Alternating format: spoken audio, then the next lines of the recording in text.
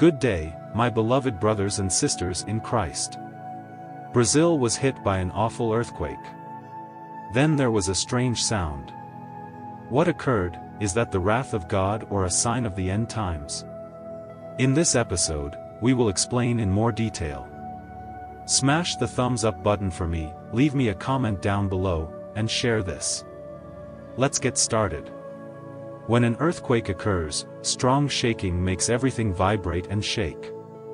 Buildings shook, streets seemed to be caught in a giant wave, and a feeling of insecurity spread everywhere. The larger the earthquake, the more severe the consequences, and in Brazil, it has caused immeasurable damage. In large cities such as São Paulo or Rio de Janeiro, high-rise buildings and sturdy infrastructure have suffered heavy destruction. Powerful buildings were destroyed or suffered heavy losses, causing thousands of people to lose their homes and shelters. However, the destruction is not limited to urban areas. In rural lands and jungles, wooden houses and small communities also endured staggering consequences from the earthquake. These people often lived close to nature and did not have strong infrastructure to withstand natural forces.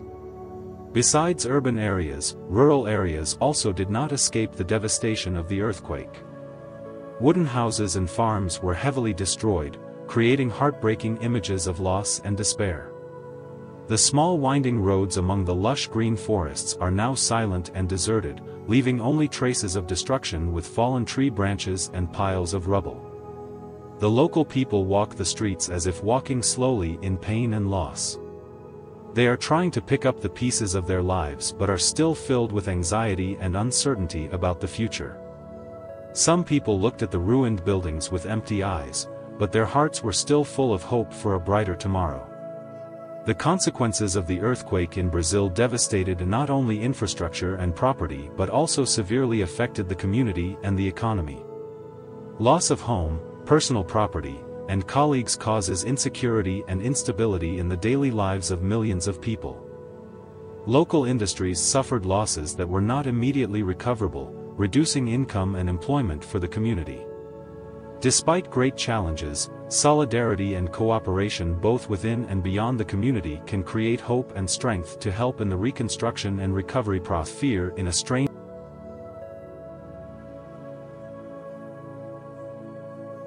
They observed as the flies settled upon every available surface, from buildings to trees to street signs, seemingly indifferent to the chaos and destruction wrought by the earthquake. Despite their overwhelming numbers, the flies appeared harmless, exhibiting no aggressive behavior towards humans or animals. Yet their presence added another layer of surrealism to the already surreal aftermath of the earthquake. Against the backdrop of crumbling infrastructure and displaced communities, the sight of these ethereal insects lent an eerie sense of otherworldliness to the scene. Scientists and entomologists scrambled to understand the origins and behavior of these mysterious flocks. Some speculated that they were drawn to the city by changes in atmospheric conditions or disruptions in their natural habitats caused by the earthquake.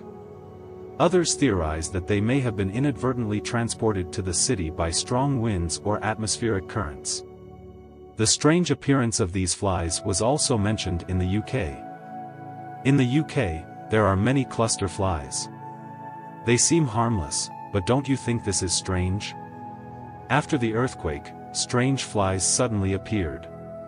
If you pay a little attention, you will see that this is similar to a Bible verse, "If you will not let my people go, behold, I will send swarms of flies on you and your servants, on your people, and into your houses.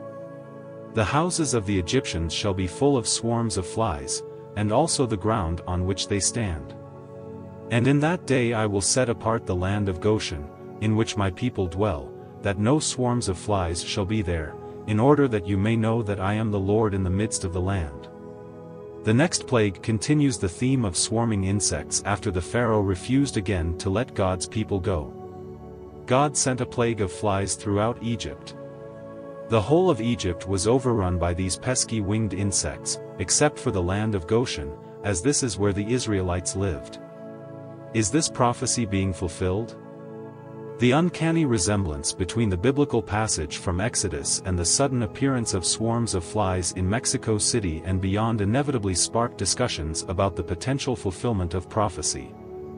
Many individuals, both religious and secular, found themselves pondering the parallels between the events described in the Bible and the contemporary phenomenon unfolding before their eyes. In Exodus 8 verses 21 to 22, God warns the Pharaoh of Egypt that if he does not release the Israelites from bondage, he will send swarms of flies upon the land, sparing only the land of Goshen where the Israelites dwell.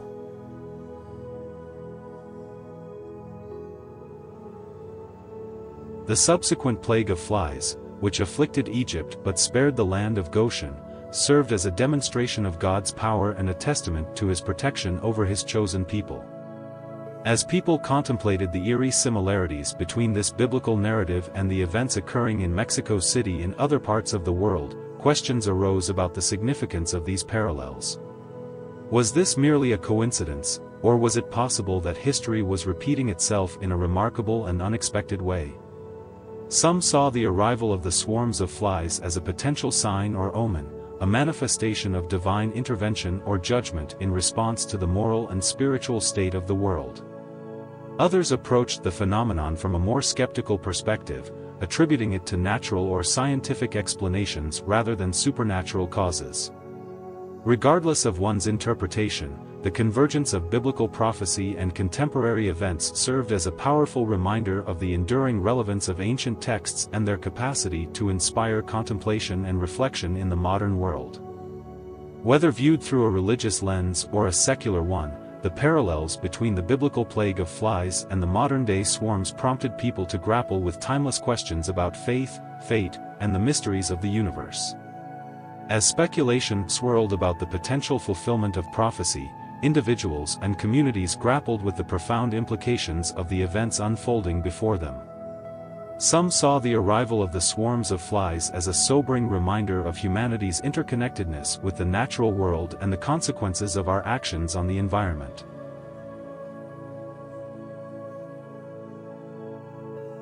They viewed it as a wake-up call to address pressing issues such as climate change, deforestation, and pollution, which threaten the delicate balance of ecosystems worldwide. Others approached the phenomenon with a sense of awe and reverence, interpreting it as a divine message or warning for believers. The parallels between the biblical narrative and the contemporary events raised profound questions about faith, destiny, and the mysteries of the divine. Some saw the arrival of the flies as a call to repentance and spiritual renewal, urging people to heed the lessons of history and align themselves with higher principles of justice, compassion, and righteousness. Yet amidst the speculation and interpretation, there were also those who approached the phenomenon with a sense of scientific inquiry and curiosity.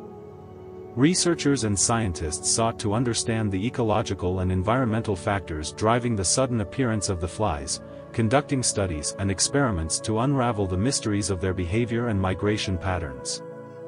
As the discussion unfolded, the story of the flies became a focal point for dialogue and reflection, sparking conversations about the intersection of religion, science, and the natural world. People from all walks of life found themselves drawn into the debate, grappling with questions about the nature of existence, the limits of human understanding, and the interconnectedness of all living beings. In the end, whether viewed through a religious, scientific, or philosophical lens, the story of the flies served as a potent reminder of the complexity and beauty of the world we inhabit.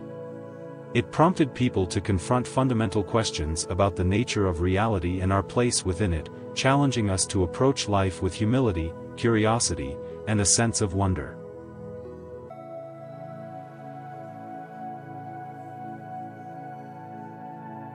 In the face of these global tensions, we are called to be agents of peace, reconciliation, and hope. As the Apostle Paul writes in Romans 12 verse 18, "If it is possible, as much as depends on you, live peaceably with all men." May we be known as peacemakers in a world torn apart by strife, pointing others to the Prince of Peace who alone can bring true and lasting shalom. Furthermore, let us be fervent in prayer, interceding for the nations and their leaders, that God would grant them wisdom, restraint, and a desire for peace.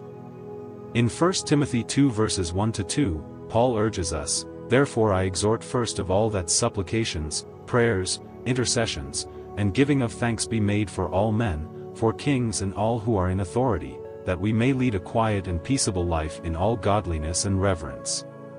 As the threat of World War II looms on the horizon, may we, as the people of God, be faithful in prayer, repentance, and seeking the face of our Heavenly Father, knowing that He alone can bring healing and restoration to our broken and divided world. My friends, as we navigate the perilous waters of wars and rumors of wars in 2024, let us keep our eyes fixed on the eternal kingdom that cannot be shaken. May we find comfort in the words of Jesus in John 16 verse 33, where He says, "These things I have spoken to you, that in me you may have peace. In the world you will have tribulation, but be of good cheer, I have overcome the world."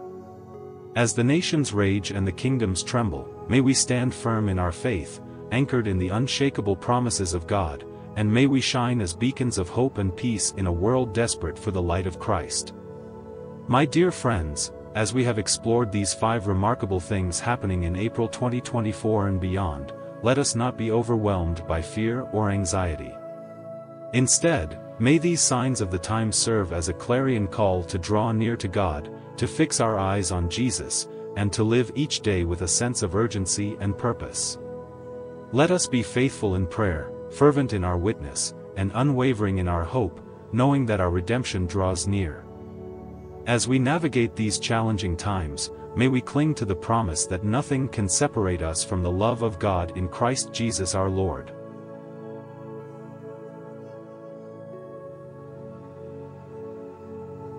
Noah's flood, the year-long global flood in the days of Noah, was the greatest sedimentary and tectonic event in the history of our planet since creation. See Genesis 6 verse 9. One of the primary physical causes of this great judgment was the fountains of the great deep, all of which were broken up on a single day. The verb for broken up in Hebrew means to split or cleave and indicates the fault process. The enormous upheaval, probably associated with faulting of seafloor springs, unleashed a year-long global flood. God's purpose was to begin the human race again from the family of Noah.